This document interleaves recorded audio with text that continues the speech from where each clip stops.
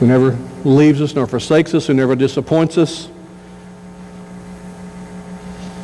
who always gives us more than we need, has promised to see us all the way through. I want you to turn in your Bibles to 2 Timothy chapter 2. We're looking at verses 14 to 19. Last week we looked at verses 14 and 15 together. This overarching theme, encouraged by the gospel. Paul wanted Timothy to be encouraged by the gospel. And he gives him several of these as we've already seen them as we're moving through this letter. And this idea that you can be approved by God in a day that disapproves of an awful lot. In fact, if you're a follower of Jesus Christ, you have been approved by God. And so what I want to do is I want us to read these verses together again, and we'll look at 16, 17, 18, and 19 today. I would ask you to stand with me if you would. I hope you have your Bible. Follow along in your Bible. If not, we have the text on the screens for you because we want you to see the Word, gaze upon the Word, as well as hear it.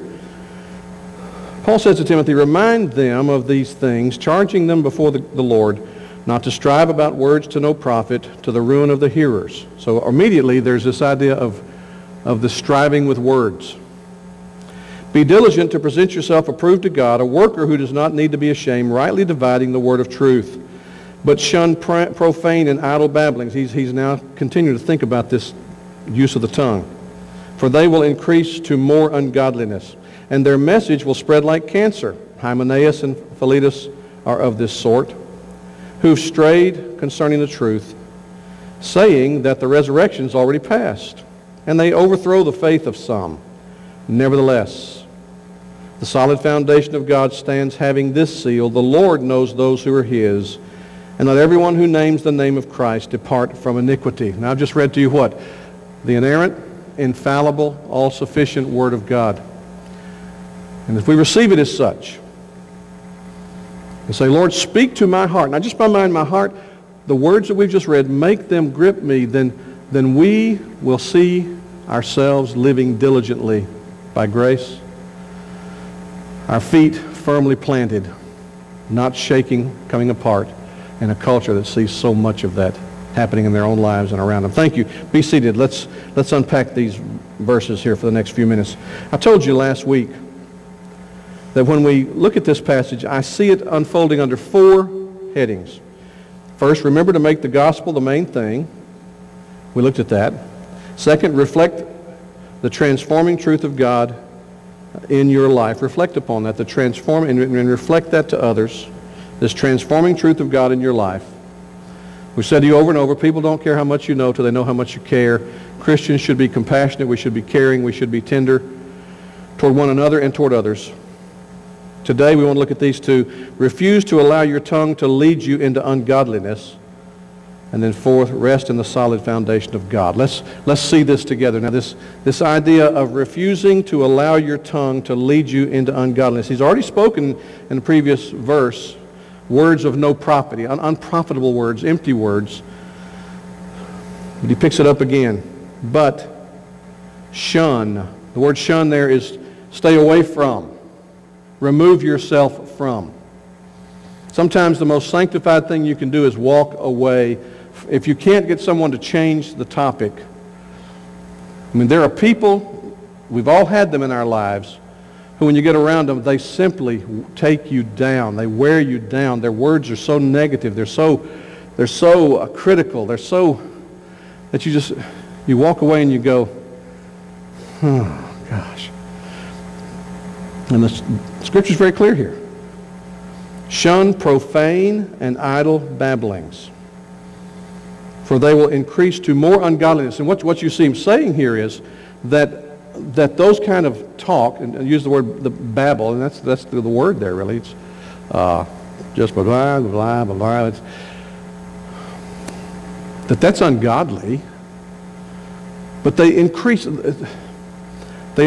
to more ungodliness. This is a graphic image, but you know, sometimes when people verbally vomit on you, now you've got it on you. And that's the picture he's using here. that they increase to more ungodliness. So it doesn't say that profane and idle babblings open the door to ungodliness. They increase it because it in itself is ungodliness. Well, what do you mean? Well, the Scripture teaches, let no unwholesome word come out of your mouth, but only that which is good for edifying, for building up. And we all fail at this. That's the thing. I'm not standing here today saying to you, I hope you folks will figure this out and join me in this. No. We all fail in this. We all struggle with this, but yet the Scripture is very clear about it, about the tongue. In fact, he says their message, whatever that message is, if it's not edifying, if it's not glorifying God and exalting Christ and building up people and giving the aroma of the gospel, it is like a cancer. Now you know what that picture is. It's deadly. It's killing. I've told you before that the time in my life and with my children, and I hate thinking back on it, that they probably would rather that I had just taken a stick and beat them with a stick, because at least that pain would have healed more quickly. And he cites too, and you know, when we read this, anytime you hear Paul calling names in his letters, we ought to take a deep breath and go, oh my goodness. If Paul were my pastor, if Paul spent some time among them, would he call my name in a letter like this? Hymenaeus and Philetus, he says. They're of this sort. Their specific sin is that they were wagging their tongues. He says they've strayed from the truth, saying that the resurrection's already passed. Now you read that and you go, what in the world? Somebody at the first century was doing that, folks. I was pastoring in a church in Clinton, Louisiana, and down the road was a fellow who was a pastor who was working on his doctorate at a seminary not too far from there. And a guy came to me one day and he said, I'm really concerned. I said, what? He said, well, I was leading the music for a meeting at this particular church, and the fellow told me, he said, I want you to sing on the coming of Christ. And he said, well, don't you mean the second coming? He said, well, I didn't say the second coming. There's no second coming. And so it shocked him, and so this fellow and I had occasion to bump into one another, and we began to talk, and sure enough, he believed that Jesus was not coming again, that there wasn't going to be this great resurrection in the end. He was pastoring a Southern Baptist church. This is not, thank God it's not completely common, but it's not uncommon completely either in the 20th, 21st century. That's their sin. But don't make yourself feel better here going, well, that was a doctrinal sin. It was using the tongue to deny the resurrection. That was his particular issue, their particular issue. But the very language he uses warns us. And so I just want to give you let's just do a panorama real quickly, just to remind you of how much the Scripture addresses this matter of the use of the tongue. So let's hang on. You ready? You want to just jot the passages down. They're going to be up on the screen. Proverbs 10:19 warns us. We ought to know this. In the multitude of words, sin is not lacking, but he who restrains his lips is wise. The more we talk, the more we open ourselves to sinning with our tongues. Okay? We ought to try to keep our guard. In fact, the best people, the best leaders in the world are listeners. They learn from people. So guard against that. In a multitude of words, sin is not lacking. So just mark it down as a truism. The longer I carry on in the conversation with somebody, the more I open myself up to sinning with my tongue. He who restrains his lips is wise. The wise person knows to check this. It's not a gag order, but it's just a good rule of thumb. Psalm 34:13. Keep your tongue from evil and your lips from speaking deceit. Psalm 39:1. I said, I will guard my ways lest I sin with my tongue. In addition, I'm going to guard my ways, I'm going to guard my life lest I sin with my tongue. The particular danger of that. I will restrain my mouth with a muzzle. And I don't know that we ought to all wear devices on, but you hear the seriousness of the psalmist here? I'll restrain my mouth with a muzzle while the wicked are before me. Proverbs 13:3. He who guards his mouth preserves his life. He who opens wide his lips shall have destruction. In other words, a person and we're working right now with our granddaughter who lives with us, soon to be 5, and we instruct her. But I just want to, and so we actually had a drill last night. She didn't know had already studied this to preach on, so we had a drill. And I said, come here. I heard what you were just saying to your grandmother. I want to go back through. I'm going to say what she said, and I want you to respond like you did. And so we set it up. She did, and I raised my hand. Stop. Well, she didn't make it the first time, but it's okay. Let's try it again. So we did the same thing, and she stopped immediately. I said, no. Because she told me, she said, well, Grandpa, I just can't. Sometimes I can't. I said, no, you can. No one controls your tongue except you. So we had a little teachable moment there. So we practiced it a few times. And we actually walked it back to where, when her grandmother told her what she was telling her, that the answer was just, yes, ma'am. Which was all that was needed, by the way. The Scripture is trying to help us here. Guard your mouth, preserve your life. Show that you don't care what anybody's. You're going to open your mouth. I'm going to have my say. That leads to destruction. The Scripture is very clear about that. Your destruction. And you destroy other people along the way. Proverbs 15:1 and 2. The 15th chapter of Proverbs has several of these things. A soft answer turns away wrath. We know that. That's why the Scripture says our words ought to be wholesome, edifying, seasoned with grace. But a harsh word stirs up anger. That's what I call in my counseling, premarital counseling and marital counseling, verbal jousting. Attack somebody with your tongue. They're not likely to go, well, gee, thank you for sharing. Nope. They're going to defend. It's a defensive maneuver. God made us to protect ourselves. A soft answer turns away wrath. Harsh word stirs up anger. The tongue of the wise uses knowledge rightly. The tongue of the wise uses knowledge rightly. But the mouth of fools pours forth foolishness. Again in Proverbs 15, verse 26, the thoughts of the wicked are an abomination to the Lord, but the words of the pure are pleasant. So now it's not just what comes out of the mouth. It's what was in the heart, was in the mind anyway. And what he's teaching here is, remember that even if you keep from saying it sometimes to somebody, which is where we ought to start, is backing that up, that the Lord knows your thoughts, and they're an abomination to Him. What you thought about saying. In verse 28, the heart of the righteous studies how to answer, but the mouth of the wicked pours forth evil. Studies how to answer. Stops. Thinks. Speaks.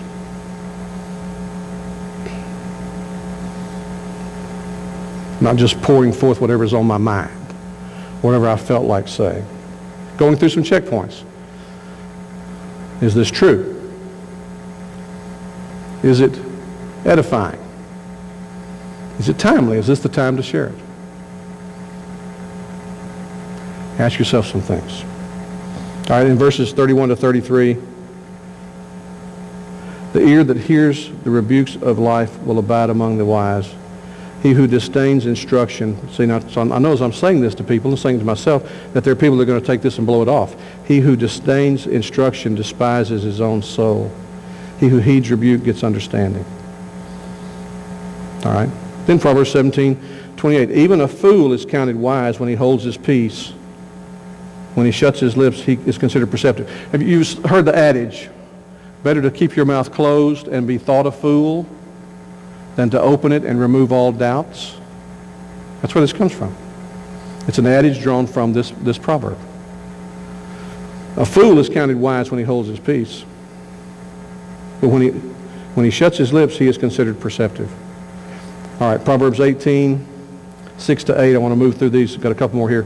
A fool's lips enter into contention. His mouth calls for blows. That's the paraphrase there is, sometimes people say things that just make you want to punch them in the nose. That's a loose paraphrase of that. When they won't shut up. A fool's mouth is his destruction. His lips are the snare of his soul. Then, of course, James. We know from James chapter 1 Verses 26, and then that longer passage in James 3. We're just going to cite it because this is not a message about the tongue today, but it's instructive. If anyone among you thinks he is religious, chapter 1, verse 26, and does not bridle his tongue but deceives his own heart, this one's religion is useless. It's the same kind of language being used about empty words, idle babbling. Your religion is useless. How can you ultimately help others if you can't restrain and harness your tongue? And of course, James chapter 3, verses 1 to 12, he talks about how we stumble. Verse 2, if a man who doesn't stumble in word is a perfect, a complete man. If you can harness your tongue, it's a manifestation of self-control, harnessing the tongue that will allow you to harness other aspects of life. That's what he's saying. And then he uses these analogies. We put bits in horses' mouths. Ships are steered and controlled by a small rudder. And in verse 5, even the tongue is a little member, boasting great things, and it's like a spark that burns down forests if it's not controlled. It's a fire, a world of iniquity, verse 6. And then that kind of a tongue, he says, it is set on fire by hell. In other words, the Spirit of God does not prompt me and you to unload on somebody verbally. That's not spiritual. It comes from another place. And then who can tame the tongue, he says. So he warns against the blessing of God. In other words, the idea of being here in worship, blessing the Lord with our songs, with our statements, with our scripture readings, our affirmations, and then taking that same tongue and cursing one another on the way here, on the way home, or later. I mean, so that shouldn't be. These things should not be. So that's on the tongue. The fourth thing, rest in the solid foundation of God. In the light of all these things he said, nevertheless, he says, the solid foundation of God stands, or the foundation of the Lord stands sure. That's another way, one of the translations. The solid foundation of God stands, having this seal: the Lord knows those who are his. You know, sometimes we carry on as if we want to make that our business. God has called us to reflect his glory to the peoples, to share the good news of a crucified and risen Savior, to recognize that we've been blessed to be a blessing. Mark it down, folks. I've done pastoral counseling, marriage counseling for 35 years plus now. And I've been married longer than that, so my wife's been on the receiving end of a lot of my blunders. We are not here to fix anybody else. The Lord has not called you or me to fix anyone. He has called us to be receptive to the fix that is the gospel. And work on my soul, Lord. Work on my mind, capture my heart. One of the devil's most clever ploys is to convince you and me that the problems we have in life are because of other people. Let me say, mark it down. The problems you and I have in life are because of our unsanctified conduct, our remaining sin that we're not conquering, that we're not putting to death, that we're not subduing. How can you say that, Pastor? Because there are people all over the world this day who are dying for the faith, who've been doing that very thing, and they don't see the people who are killing them as the problem. And if that's the case of martyrs,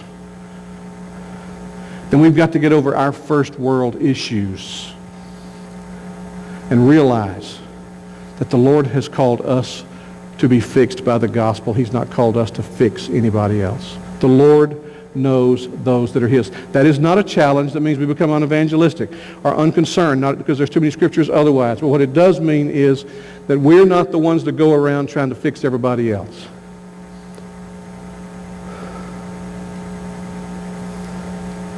There is a fix for us, though, and that's the rest of the verse, by the way. Let everyone who names the name of Christ depart from iniquity. You see, if I name the name of Christ and I'm spending all my energy, all my time, or in a disproportionate amount of my time trying to fix people, we say, well, isn't that what you do with counseling? No. I'm not that naive about counseling. I can't fix anybody, but I'll tell you what I can do.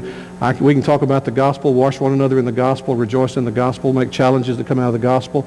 And if people will lay hold of the gospel, not Bill Ascol's wisdom, the gospel, it will transform from the inside out. How do I know that? Because God's been doing that in my life for a lot of years now, and there's a lot more of it needs to be done yet.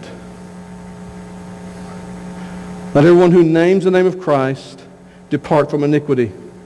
That's our challenge. We're not here to get, this is where I think the Christian church in America has blown it so significantly. Because we have spent years and years trying to tell homosexuals they shouldn't be homosexuals. Trying to tell people who want to have abortions they shouldn't have abortions. And folks, they shouldn't have abortions. But what if we were investing that same amount of time in our own lives to be the reflection of the glory of God in the face of Christ, to be peaceable, to be pure, to be thinking on the things that promote peace, to let our light so shine before men that they will see our good works that flow out of our wanting to be fixed by the gospel, that they will see our good works, and they will be constrained to glorify our Father in heaven. They won't have to be convinced by us to, quote, quit their sinning. They're sinners. What do we expect sinners to do other than sin? But it's so easy because we want to fix everybody else. We want to fix our spouses. We want to fix our kids. We want to fix our neighbors. We want to fix the people we work with. We want to fix those horrible people out there that do all those horrible things. And if we're clever enough, we can spend all our time to fix one another, and we won't spend the time letting the gospel be the fix in our lives that we so desperately need. There's great hope in this verse here. God's foundation stands sure, sealed with His promise. I remember Karen and I clinging to that when we had our first miscarriage. A little human person, not living to see and breathe this atmosphere. Clinging to that, the Lord knows those who are His. Those we've ministered to through the years, and then we've journeyed on. We're not with them now. Perhaps they've died. We shared the gospel with them, prayed for them. How did they die? We don't always know. We're not universalists. We're not going to say, well, because they died, we know they went to heaven. But we're not going to be utter pessimists and say, well, I didn't ever see them confess faith. No, the Lord knows those who are His, and we cling to that. That's His word to us about everybody else. And His word to us about ourselves is, let everyone who names the name of the Lord depart from iniquity. And then that passage we read, and I'm going to close with this and one more. Verse 28 of Hebrews 12. Since we are receiving a kingdom which cannot be shaken. Folks, have you noticed? I mean, newspapers, radios, email, news alerts, websites, TV. This foundation being shattered. This foundation being shattered. This happening politically. This happening morally. This happening socially, just all around us. Things that, very honestly, I've said before, you and I never dreamed, we never imagined it would. What's it going to do to us? You know what? In the face of that, no matter how it personally affects us, if it personally affects 401ks, if it personally affects where our neighborhood, where we're living, if it personally affects what the government's going to do to us, there are right now in this country chaplains who are being censored because he dared to write an article, there are no atheists in foxholes. And he is incurring the wrath of the military and the wrath of the atheist community who are calling for his dismissal. That's just one snapshot. Pastor arrested in Arizona for holding a Bible study in his home. That's another. We can go on and list all the horrible things happening. But see, I don't tell you those things so you go, oh my goodness, what are we going to do? What's going to happen? No. What we do is we go, boom, boom. We plant our feet firmly on the foundation that is unshakable in the kingdom of Jesus Christ. And as everybody else sees everything they're standing on coming apart at the seams, then we're in a glorious position. If our feet are planted, boom, boom, we're in a glorious position to reach down and give a hand up. Say, come on up, friend. I want to introduce you to the solid rock. All the sinking sand around you, all that you thought was a sure foundation, I want to introduce you to the solid rock. Unmovable, unchangeable, steady to the end. Look, see, we're standing. Our knees are not buckling. Our hands are not being wrung in despair. We're not going around singing, woe is me with you. We stand on the solid rock. So, Jesus closed his Sermon on the Mount with a passage I want to simply read to you. Take the application. Matthew 7:21-27. I'm always aware that when I speak these things that there could be some among me who have imbibed and embraced religion but have not embraced Jesus Christ. Jesus was aware of that too, by the way, so this is how he closed the Sermon on the Mount. Not everyone who says to me, Lord, Lord, shall enter the kingdom of heaven, but he who does or who practices the will of my Father in heaven. In other words, we talked today about what to do, what not to do. The question is, will you practice it? Will you practice the gospel? Many will say to me in that day, Lord, Lord, have we not prophesied in your name? And that's preachers. Cast out demons in your name. That's these miracle workers. And done many wonders in your name. That's You see, the argument here is if these folks have not got it made, then who does? And I will declare to them, I never knew you. Depart from me, you who practice lawlessness. Therefore, now that's his commands. Therefore, whoever hears these sayings of mine and does not and does them, I will liken him to a wise man who built his house on the rock, on the firm foundation of the gospel of grace, advancing the kingdom of God. That's what we're talking about there. And the rain descended and the floods came and winds blew, and that's where we live right now, folks. The rains are coming down. The floods are coming up. The winds are knocking everything loose. And beat on that house, and it did not fall, for it was founded upon the rock. You see, how we respond in crisis says more about where we're standing than it does about the crisis. And the rain descended, and the floods came, and it stood. But, verse 26, everyone who hears these things of mine and does not do them will be like a foolish man who built his house on the sand. Doesn't matter if he called it a rock. Doesn't matter if if his worldview said, well, we're assured that this is rock. We're assured that somewhere beneath this kind of soft substance is solid rock. Doesn't matter what people said. Doesn't matter what he believed. And the rain descended, and the floods came, and the winds blew, very same words, very same circumstances, and beat on that house, and it fell. And its fall was great. In other words, it was tragic. So what foundation are you standing on today? We want to verbally say, I'm confessing Christ my Lord and Savior, and I pray to God that is true of everyone here who says that, and I pray that anyone who has not yet said that will soon declare God as your Savior. But I'm going to tell you something, true or not true, whether you confessed or not confessed, the winds are blowing, the rain is falling, the floods are coming. And only those whose feet are firmly, and their lives firmly planted on the rock will withstand the cultural collapse that is post-America. Where do you stand? Where do you stand? I'm convinced of many of you that you stand on the solid rock of Christ. Your lives have demonstrated that as you've gone through your own personal tragedies. But folks, I'm not a doomsday prophet. It's going to get, if there was ever any question, you know, years ago when people were saying, boy, it's going to get bad here, folks are going, bad? I mean, goodness, the moral majority, we got the moral majority going, we got presidents being elected in office that seem to think kind of like we do, or at least appreciate what we do. Man, we got, if anyone ever questioned that, no more. No more. I'm not saying this to scare you. I'm saying this to challenge you and encourage you. It's going to get a lot worse. But you know what? It will not affect the unshakable kingdom of our King of Kings and Lord of Lords, Jesus Christ. Plant your lives there. Get on the rock, firmly fixed on the rock. And as everything comes apart, what a what a great rescue ministry we can be involved in, rescuing person after person.